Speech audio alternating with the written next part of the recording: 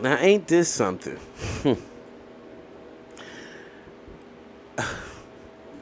Okay, let me straighten up. Rest in peace to Diamond from Diamond and Silk. Um, she died at 51 at her home in North Carolina. And her biggest cheerleader tributes, one of the biggest, I guess, condolences that anybody could give was from Donald Trump. You know, I noticed that Donald Trump likes these ignorant kind of black people, like he had Herschel Walker, you know, and then he likes to parade them out to represent us, you know, as if this is what black people are like to him. See, he's not threatened by these kind of black people, and in fact, he's in love with them. He even tried to make one senator.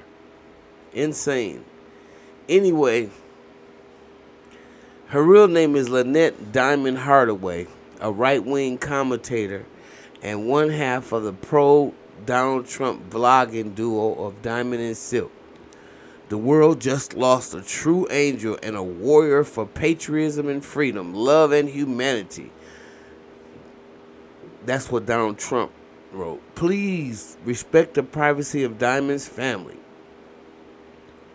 A tweet on their own account read, former President Trump also shared the news on his social media platform and stated that her death was totally unexpected. She was with her sister, Rochelle Silk Richardson, at the time of her passing.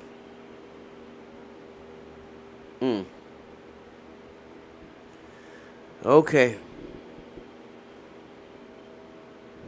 Rest in peace, Lynette Hardaway.